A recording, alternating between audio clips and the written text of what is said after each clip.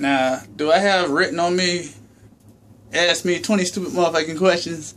Cause, I just thought about something and it's been eating me. It's been eating me.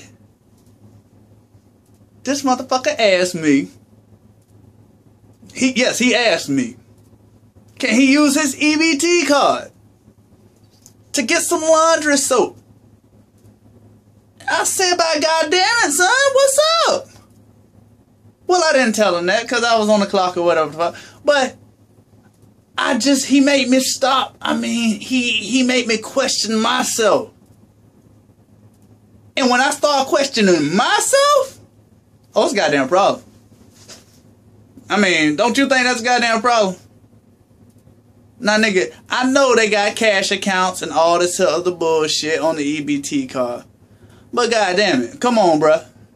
Come on. Why the fuck would you ask me, of all people, some ignorant ass shit? Especially when that's all you got is the food account on your card, my boy. Goddamn. Don't do your time like that. I say, please, don't do your motherfucking time like that.